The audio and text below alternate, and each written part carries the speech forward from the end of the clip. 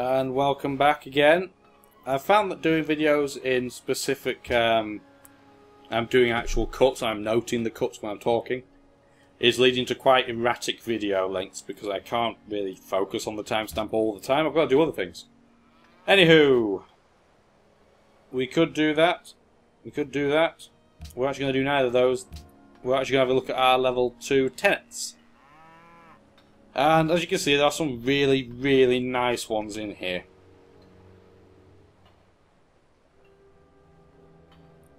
Total War is very handy, but like I said, I intend to buy most of my units, so it's not quite as helpful as you would think. That is very handy. Lightning Warfare, when you get to land ships, is incredibly useful, but I haven't got to land ships, and I don't tend to use lots of land ships, so I'm thinking it's probably not the best thing to do. I'm actually thinking to go for another level 1 tenet, and now go for mobilisation. So I'm going to do that, because it makes buying the units cheaper, which is what we're going to do. And when you're playing the marathon game, units cost a hell of a lot of money. So it is very important for us to, try and cut down the costs wherever possible. I should say it's more than very important, it is the key.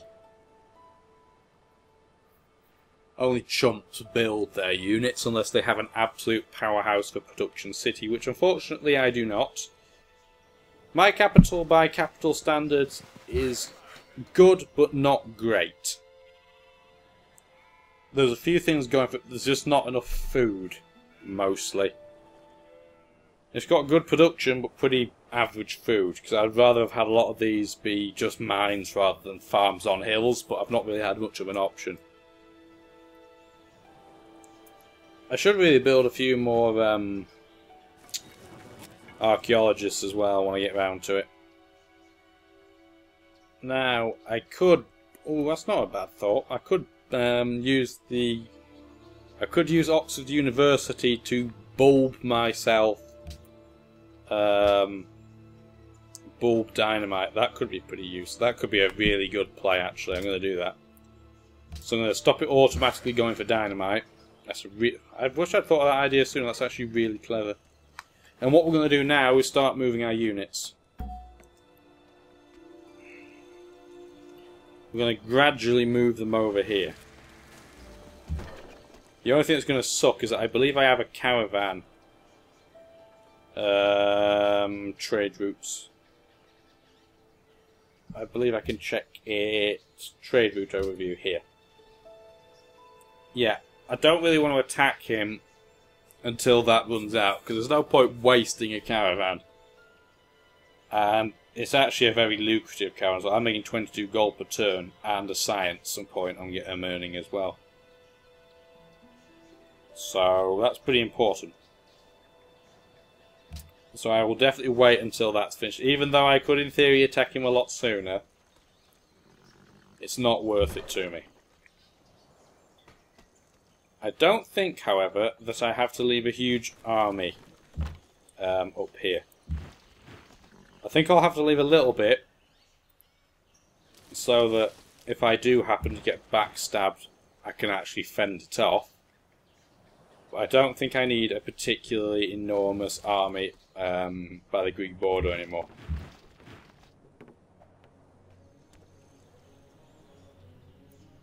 The only thing that's kind of sucky now I think about it is that technically I have a Greek border here as well, although again I don't think they'll really attack me there. Again, there's potential for famous last words. I will upgrade this pikeman eventually probably into a lancer, because even though I'm not a big fan of lancers, but having one is usually quite helpful. And I want to upgrade these crossbows into Gatling guns. Unfortunately, when you upgrade crossbows into Gatling guns, they lose 1 range, which is sucky. It is pretty sucky, but they take on a different purpose once they become Gatling guns, because they can actually take hits quite well. Their unit strength goes up to 30, I think. It used to be higher than that, but they had to balance it out. Yeah, it changes to 30, which is Not as strong as a rifle, but it is very competitive. It is, for example, from what I can remember, stronger than a Lancer. So we completed the factory there. Get that done. Yeah, I think we might actually end up accidentally winning culturally.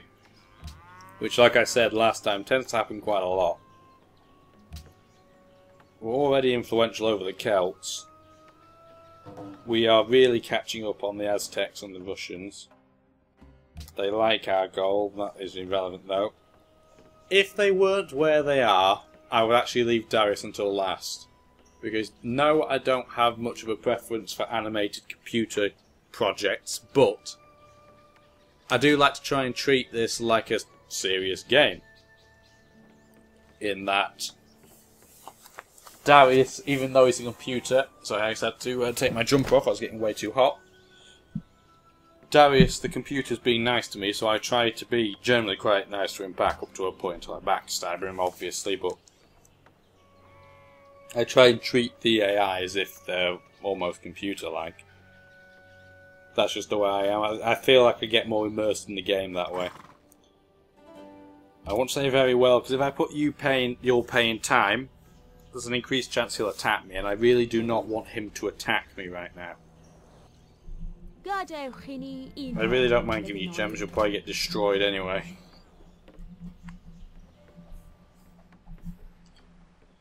Yeah, I want everybody to be at war with everybody else when I attack Darius, because I don't want anybody to try and counter-attack against me. That would be not disastrous, because I have the most advanced army, but it would not be ideal. The key to war in any game, really, but it's especially true in Civ, is that you only want to attack one person at a time. Because if you try and bite off more than you can chew, you're going to end up really running out. And even though my army is potentially as big as everybody else's put together, the problem lies in that I'd have to defend on multiple fronts, and therefore split my army up. Yep. That's a good quote, that. Now, we don't want to go for dynamite, because that's what we're planning to do. Could go for rifling, it would solve the issue of having to attack him with muskets, but really I want to try and get the Eiffel Tower. It's worth a lot of culture, well, kind of. It's worth a lot of tourism, and it's worth 5 happiness. I think it used to be, I can't remember, I think it used to be worth quite a lot of culture before the latest updates, as in the latest expansion pack rather than the patch.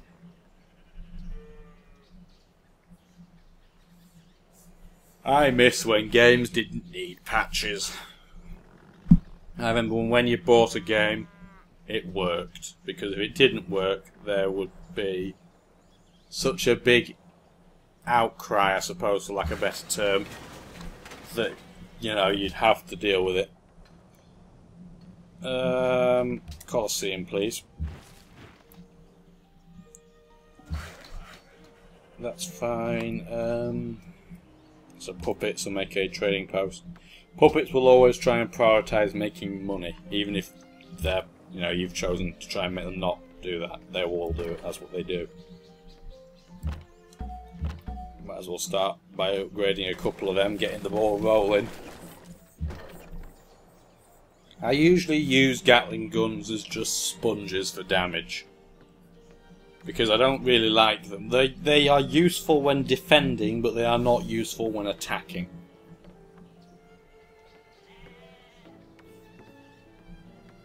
With the siege conditions, when you're under attack, they are very useful indeed, but when you're on the offensive, they are just rubbish. They don't tend to do very well against cities. They only have a range of 1, so they get in the way of your gunpowder and melee units. They're really quite heavily flawed. Now, because we get Oxford University, we get our free tech, which obviously is going to be dynamite. Like so. And what we're going to do now is try and build Brandenburg Gate. Because it's worth 2 science points. And we'll probably get beaten to it, to be honest. Actually, what I can do is check if Persepolis is trying to build it. The answer is no, he's going for a caravan. Is Sparta going for it? No, he's building muskets. So I think I may have a shot at it, potentially. Can I increase my production? I can. By doing this. I want to lock that in, by the way. Okay. 28 turns is a reasonable length of time. I'm getting a great engineer relatively soon, so I could just push it along, but I don't want to do that. I want to save that for something else. But what I am going to do is I'm going to do that first. Yes, it costs a lot of money to buy it up front, but it's helpful. Because it means now when I buy this artillery, for example, the artillery has 45 experience. So not only can I get 2 upgrades, but I'm halfway towards the 3rd. And if I get Brandenburg Gate, and I build units there, I will get 3 levels worth of upgrades before I've even used it, which is really good.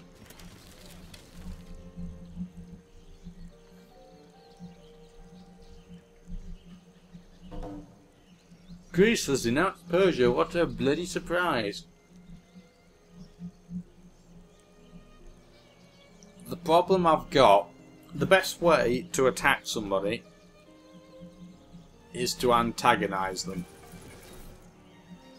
But the issue with that here is that everybody hates Greece.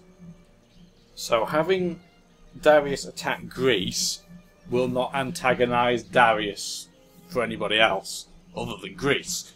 But Greece already hates everybody. It's actually quite a complex system we've got for diplomacy here. Because Monty's at war with 2 people, including Persia, so it actually might not be a bad time to attack Persia if I wanted to. However, he's friends with me, but it's minus 51 turns, so I wouldn't break the friendship pact. The problem is that Boudica is friends with Persia, Catherine is friends with Persia. Albeit, minus 2 turns there, and let me think. Can I get you to attack Catherine? I can. That is important. You're already at war with Monty, and I'm not going to make you declare war on me, obviously. And Ashurpur and Hiawatha don't exist anymore. I'm presuming you'll do this for like basically pocket change, which is true, because Boudica is the weakest player in the game. Oops. Presumably you will do this as well. That is of no use to me. Unless I combine it like this. Now this could produce an interesting dynamic. Oh wow. He's so willing to do that that he'll actually pay me.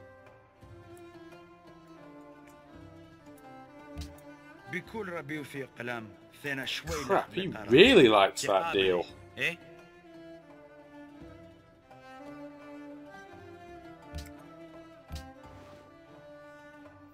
That deal's all I need. Although, now that I think about it, I would rather do that. Ooh, crud! That's what pushes the boat over. Oh, wow. Oops, not horses. He doesn't want horses. What about this? Wow. Okay. I really don't want any of his stuff, that's the problem. This is really annoying. The AI, this is something about the AI that does still need fixing. Right, there we go. This is the deal that I'm thinking is a really good idea.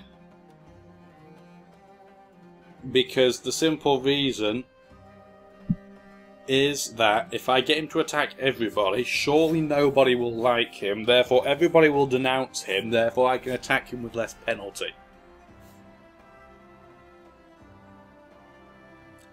I'm sorry guys, I'm going to leave you on a cliffhanger. Yes, I am being a bit of a douche, but I'm going to have a little think about this, and then we will decide on it in time. So if you've liked the video and you are looking eagerly to the result of what we choose, whether we refuse or accept it, tell me in the comments. I'll talk to you all next time. Peace.